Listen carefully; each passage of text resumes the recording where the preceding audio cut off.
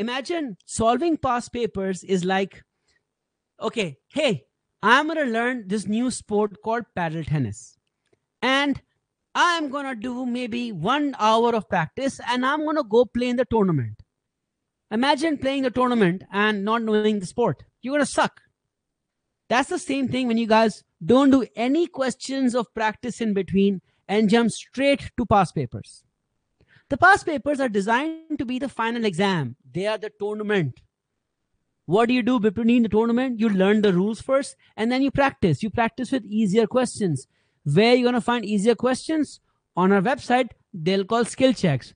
On any book for A-level chemistry, those will be like test yourselves, exercise questions, skill checks, examples. There are like little things in every book that help you solve.